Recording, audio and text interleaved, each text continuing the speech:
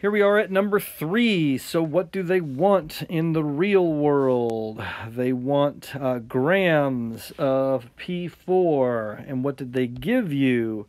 They gave you 750 milliliters. But if we're talking about gases, I'm just going to go ahead and call that 0.75 liters.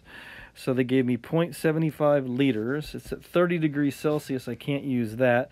That's 303 Kelvin. And they told me it was 1.2 atmospheres, like so. So that's the real world units that they've given us. We're going to have to go down, over, and up, like so, in order to get from mole town to mole town.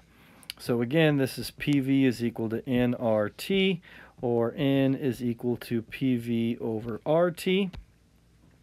So if we take a look at this, my pressure is 1.2 atmospheres.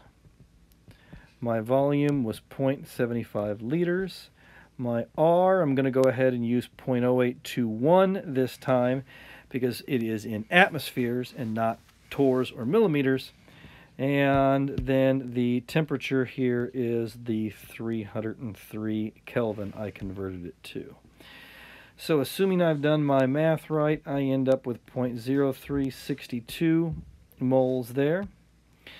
Remember, I have not taken this 6 into account, nor have I taken this 1 into account until now. I'm going from 6 to 1, so I'm going to come over here by a sixth. So I should end up with about 0.00603 moles here. And now we're going to come up here, and we want grams, so we have to use the fact that this stuff weighs 124 grams per mole.